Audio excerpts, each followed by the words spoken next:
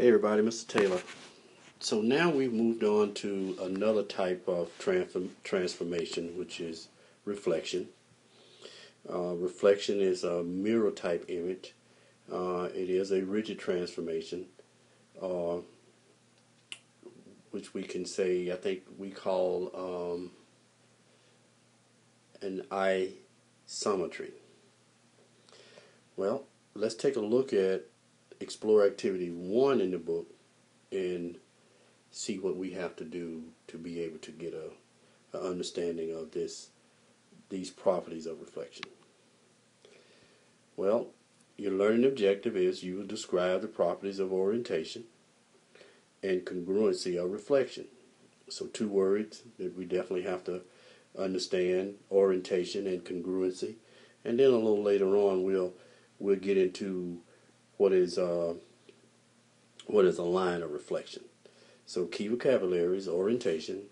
Orientation is the arrangement of the points relatively to one another after the transformation has occurred. Congruency is having the same shape, size, and measure. So we've looked at translation. We found out that when you translate, then your figures are still going to be, whether it's the preimage or the image, it's still going to be congruent. So the same thing here happens with reflection. Reflection is just a transformation that flips across a line, and that line that it flips across is called a line of reflection. But again, it's going to have the same shape, the same size, and the same measure. Just keep that in mind as we go forward. So,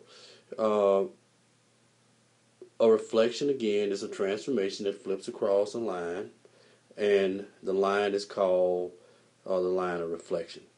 Each point and its image are the same distance from this line. Very important piece of information there. Each point and its image is the same distance from that line of reflection. As you can see here from this mountain picture, in this lake, and it looks where the bottom, and then the bottom. The bottom is not down here, but that's called a line of reflection. We'll see exactly how that works. Okay.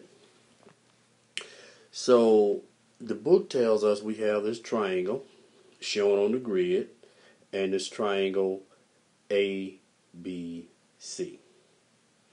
And again, this is called our preimage. So they want us to, two things we're going to do. But first, we're going to reflect it across the X, and then we'll reflect it across the Y-axis. So we're going to come, let me get my little selector, or my pointer, actually. So we're going to first reflect it across here, and then we're going to go back and reflect it across the Y-axis. So here's what it's asking you to do. Fold your paper along the X-axis and trace the image. So if you were to take your paper and fold it down and you trace, you're going to trace C and B first, and then you'll trace A. And then unfold it, and you'll have A prime, B prime, and C prime. And then it asks us what is the line of reflection for this, and so forth. So, and then it says find the perpendicular distance from each point. Okay. Next it says find the perpendicular distance from each point to the line of reflection from A prime, B prime, and C prime. So we'll look back at the figure again and to see is the distance similar from the preimage of ABC to A prime, B prime, and then it asks us what do we notice. And then the last thing that you're going to have to do is fold your paper from A along the Y-axis and trace the image of ABC and label your vertices of that image. And this will be A second prime, B second prime, C second prime. And it again asks us what is the line of reflection and how do we be able to work from there.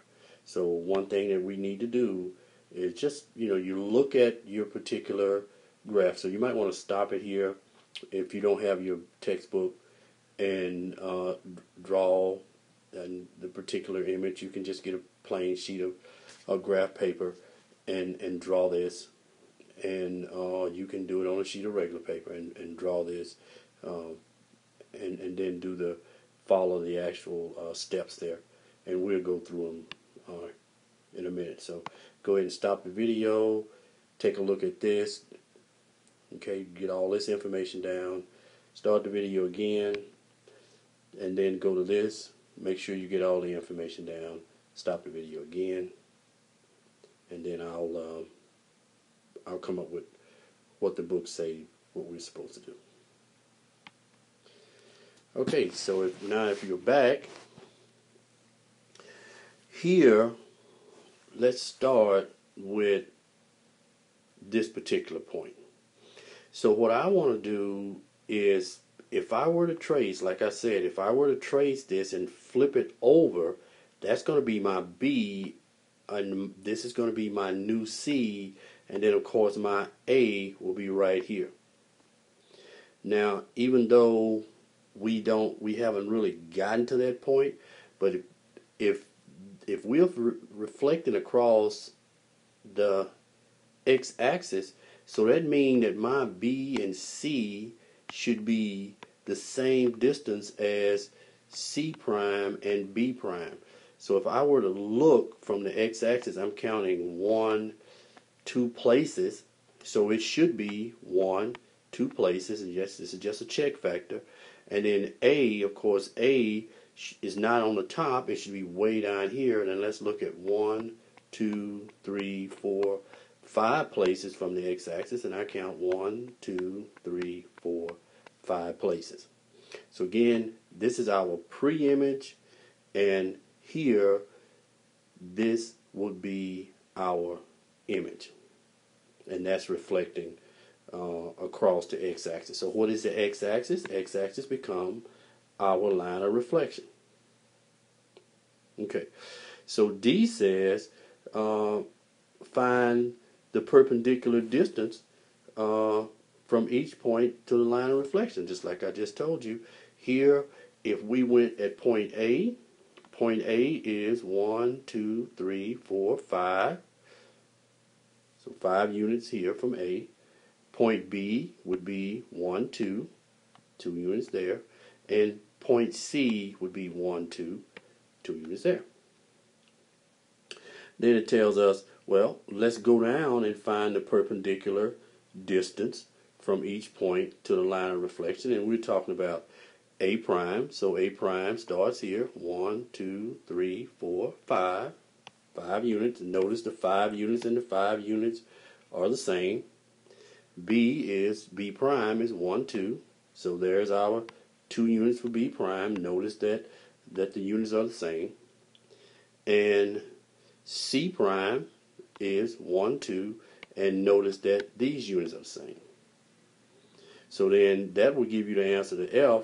What do you notice about the distance you found in D and E between the actual pre-image and the image and the line of reflection?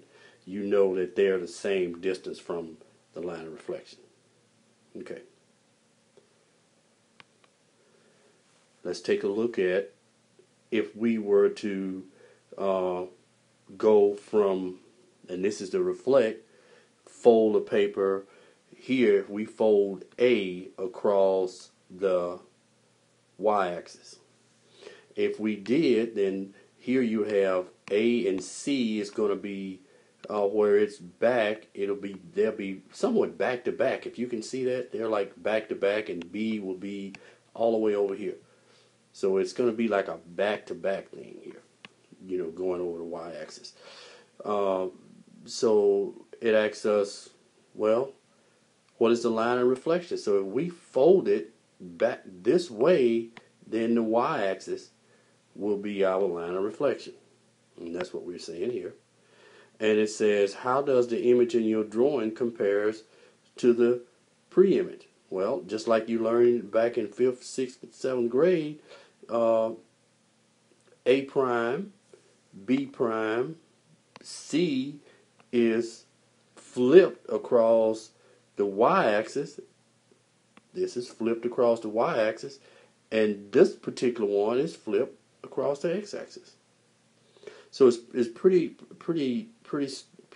straightforward if you're just doing the drawing and the tracing. Just remember, again, if we look at the y-axis being our line of reflection, notice what we see with A. One from Y, 2 points, or two spaces, 1 to A prime, same 2. C is 1, 2 spaces.